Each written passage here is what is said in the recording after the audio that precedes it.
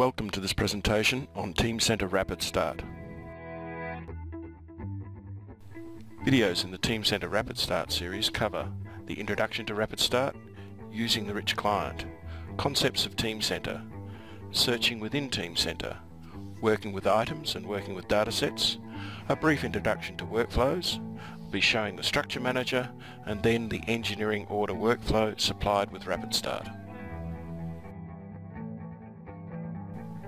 Workflows are the automation of the flow of business processes to accomplish a defined objective. Documents, information and tasks can pass between participants during the completion of a workflow process. Processes can have any number of tasks arranged in a serial or parallel progression.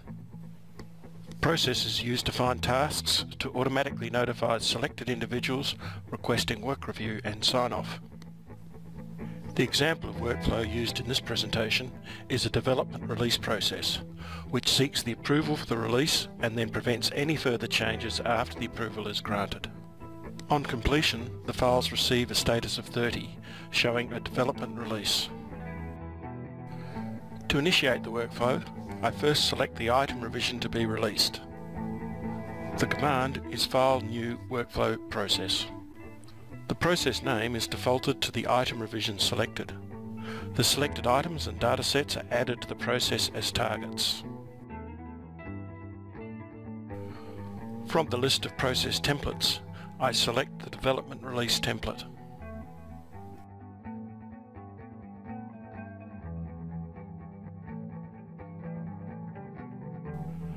Selecting the Process Template tab shows the flowchart defined in the template.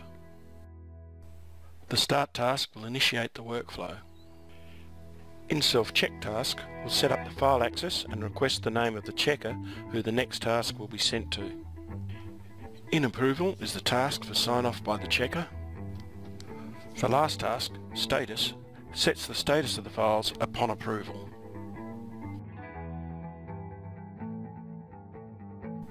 The assignment of tasks can be done at this stage through the Assign All Tasks tab. For this demonstration, the task assignment will be done after the workflow has started. Selecting OK completes the workflow command. The workflow is in process and Teamcenter starts the system tasks.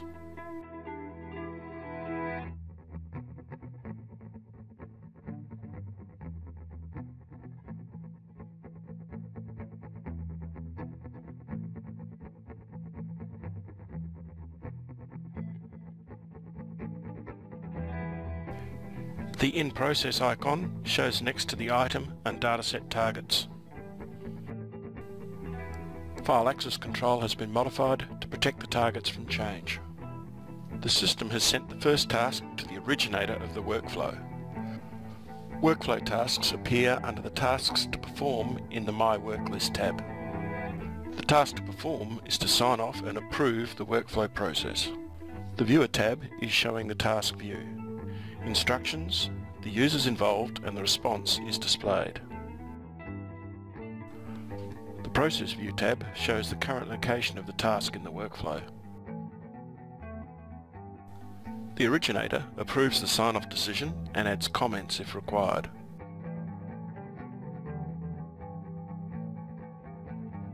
The workflow sends the next task to the originator's task to perform list. This task is to select who will check and approve the release of the document.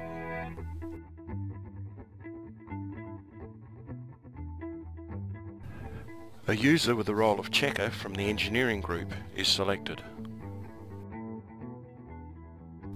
That is the last task for the originator to perform. The current workflow is moved to the originator's Tasks to Track folder so the user can follow the workflow at any time without having to search for it.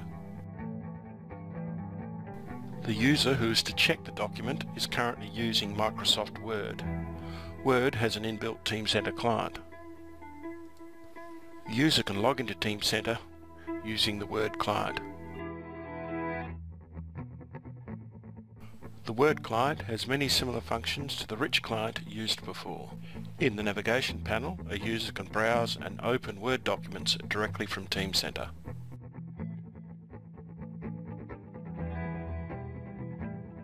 A worklist tab for interacting with workflow tasks is included in the Word client. The checker can view the new task and open the target documents for reading.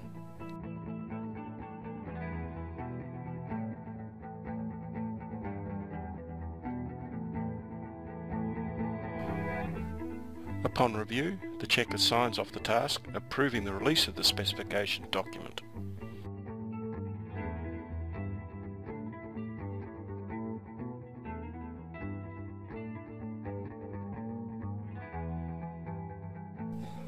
Back in the originator's workspace, the task is completed and removed from the Task to Track folder.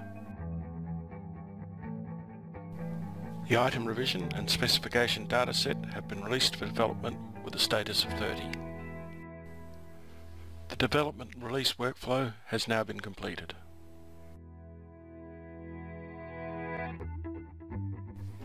For more information, please watch the next video in the Introduction to Teamcenter Rapid Start series.